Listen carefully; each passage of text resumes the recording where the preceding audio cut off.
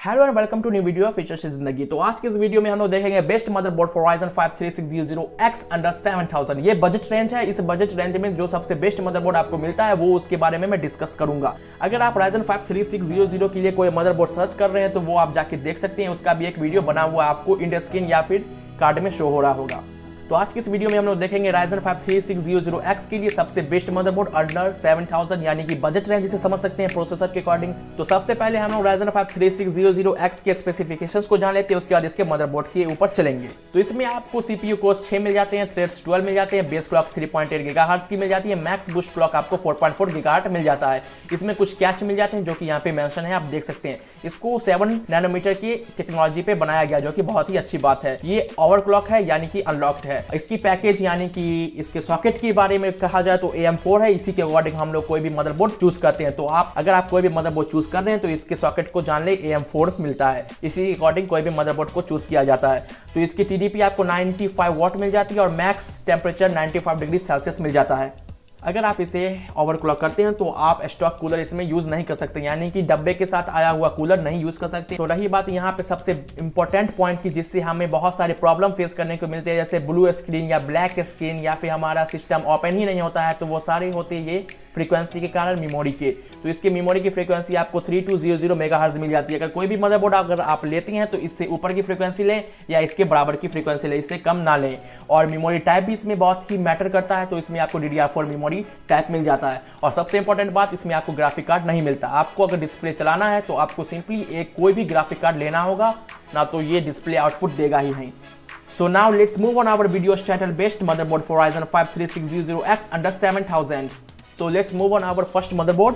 तो पहला मदरबोर्ड हम लोग को मिल जाता है MSI B450 Pro VDH Max। तो चलिए इसके स्पेसिफिकेशंस को जानते हैं, क्या क्या इसमें आपको मिल जाता है, क्या ये आपके प्रोसेसर के लिए बेस्ट रहेगा और कैसे आप जानेंगे कि ये आपके प्रोसेसर के लिए बेस्ट है।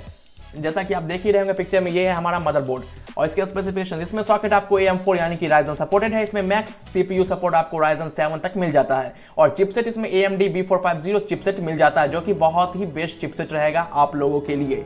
ये चिपसेट आपको बेस्ट रहेगा इस वीडियो के टाइटल के अकॉर्डिंग। तो बात रही है मेमोरी फ्रीक्वेंसी की, जिससे हमारा ब्लू स्क्रीन ऑफ डेथ नहीं हो और बहुत सारे प्रॉब्लम हमें नहीं हो। तो आप जैसा कि देख सकते हैं यहाँ पे आपको मैक्स मेमोरी सपोर्ट मिल जाता है 3466 मेगाहर्ट्ज, जो कि आपके प्रोसेसर के लिए परफेक्ट रहेगा। क्योंकि अगर आपके प्रोसेसर की फ्रीक्वेंसी इससे कम है तो सही है, अगर इससे ज्यादा है तो आपको मदरबोर्ड चेंज करना होगा। लेकिन ये हो ही नहीं सकता क्योंकि ये आप देख रहे हैं इस चैनल पे सारी जानकारी आपको सही मिलती है। आगे बढ़ते तो आगे हम लोग को मिलता है यहाँ पे मेमोरी चैनल। तो ये डुअल मेमोरी चैनल मदरबोर्ड है और आपको इसमें 64 GB हाईएस्ट मेमोरी सपोर्ट मिल जाता है। अगर आप देखेंगे इसके स्लॉट में तो इस स्लॉट में आपको 16 GB की मेमोरी लग सकती है। तो इस अकॉर्डिंग से आप समझ सकते हैं, आपको कोई भी परेशानी हो समझने में कुछ, आप सिंपली कमेंट कर सकते हैं, तो सारे क्वेश्चन के आंसर आपको वहां पे मिलेंगे। तो आपको इसमें 4 स्लॉट मिल जाते हैं मेमोरी के लिए, ईच में आप 16 GB यूज कर सकते हैं। आगे बढ़ते हैं तो आपको PCI 16 1 मिल जाता है और PCI 1 2 मिल जाते हैं और यहाँ पे हम लोग के SATA 3 के 4 पोर्ट मिल जाते हैं। अगर आप लोग नहीं जानते हैं कि PCI 16 क्या होता है, PCI 1 क्या होता है, तो ये सब आप कमेंट में पूछ सकते हैं। वैसे मैं शॉर्टली बता देता हूँ, यहाँ पे आप अपने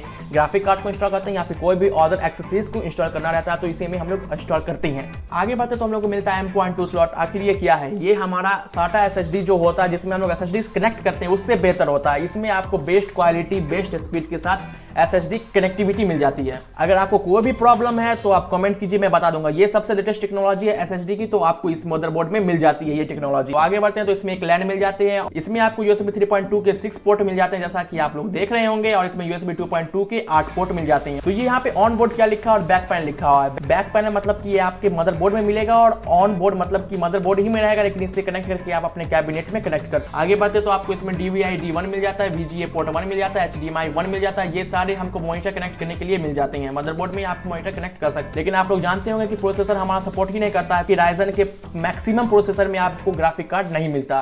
तो आपको सिंपली एक अलग सा ग्राफिक कार्ड खरीदना होगा, उसके पोर्ट से आप अपने डिस्प्ले को कनेक्ट करेंगे। बात रही इसकी साइज की, तो ये आपको माइक्रो ATX मिल जाता है, जो कि सिंपली किसी भी ATX बॉक्स में माइक्रो ATX बॉक्स में आपको आ जाएगा। तो आप इस अकॉर्डिंग भी अपना कैबिनेट चूज कर सकते हैं। वैसे मैं एक कैबिनेट का अनबॉक्सिंग कर चुका हूं, अगर आप लोग नहीं देखे तो वो देख सकते हैं। हमें अच्छा पावर सप्लाई चूज करना चाहिए। अगर पावर सप्लाई सही रहेगा तो आपका PC बिल्ड भी सही रहेगा। अगर आप लोग चाहते हैं कि मैं आपको अच्छा पावर सप्लाई के बारे में बताऊं तो आप हमें कमेंट कर सकते हैं कि आपको इस पे वीडियो चाहिए, तो मैं डेफिनेटली इस पे वीडियो बनाऊंगा बेस्ट पावर सप्लाई आपके लिए। तो ये रहा पहला मदरबोर्ड। अब चलते हैं नेक्स्ट मदरबोर्ड की ओर। तो दूसरे नंबर पे हम लोग को मिलता है गीगाबाइट का B450 MDS3H। तो चलिए देखते हैं क्या है इसके स्पेसिफिकेशंस। तो स्पेसिफिकेशंस में सिंपली हम लोग देख लेते हैं कि सॉकेट आपको AM4 मिल जाता है, मैक्स राइजन सपोर्ट इसमें 9 मिलता है, ये अच्छी बात है आपको। और इसकी चिपसेट की बात करें तो AMD का B450 चिपसेट मिल जाता है। इसमें DDR मेमोरी फ्रीक्वेंसी की बात करें जो कि सबसे इंपॉर्टेंट बात है, तो आपको इसमें 3200 मेगाहर्ट्ज की फ्रीक्वेंसी मिल जाती है ओवरक्लॉकमेंट। इसमें जितने भी मदरबोर्ड के बारे में मैं बता रहा हूँ सब में आपको ओवरक्लॉकेबल सपोर्टेड है। अगर आप ओवरक्लॉक करते हैं तो आपको प्रोसेसर के आने वाला फैन यूज नहीं करना होता, उससे बेहतर फैन आपको यूज करना होता है। अनबॉक्सिंग हो चुकी है मेरे चैनल पे, तो आप जाके चेक कर सकते हैं। इसमें डुअल चैनल मेमोरी मिल जाती है जिसमें ई स्लॉट आपको 16 GB की मिल जाती है और इसमें आपको 4 स्लॉट मिल जाता है। मैक्स मेमोरी सपोर्ट 64 की, इसमें PCI 16 1 मिल जाता है हमें और PCI 1 मिल जाता है और PCI 4 1 मिल जाता है। इसमें आपको तीनों तरह के PCI स्लॉट मिल जाते हैं।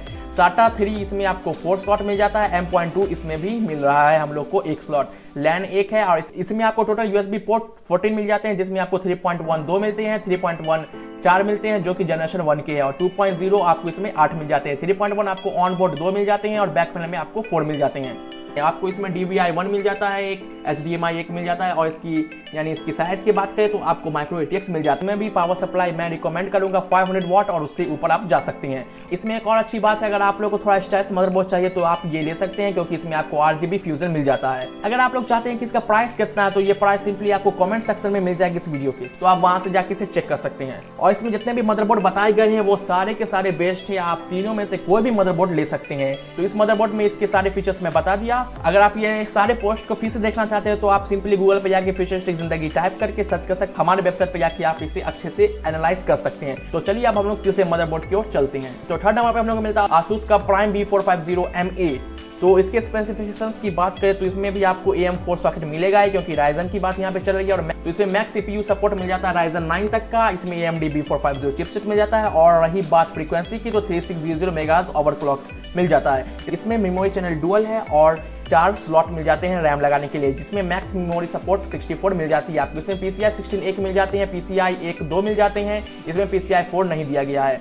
SATA 3 इसमें 6 मिल जाता है और सबसे इंपॉर्टेंट बात M.2 स्लॉट इसमें भी मिल रहा है। LAN 1 मिल जाते हैं और इसमें आपको टोटल USB पोर्ट कितने हैं वो मैं आपको बता देता हूँ। इसमें टोटल USB पोर्ट आपको 12 मिल जाते हैं। इसमें आपको USB 3.1 पोर्ट 6 मिल जाते हैं बैक पैनल पे, जिसमें से एक 4 जनरेशन 1 के हैं और 2 जनरेशन 2 के हैं और एक ऑन बोर्ड पे मिल जाता है आपको जनरेशन 2 के 2 पोर्ट और USB 2.0 भी इसमें मिलता है 4।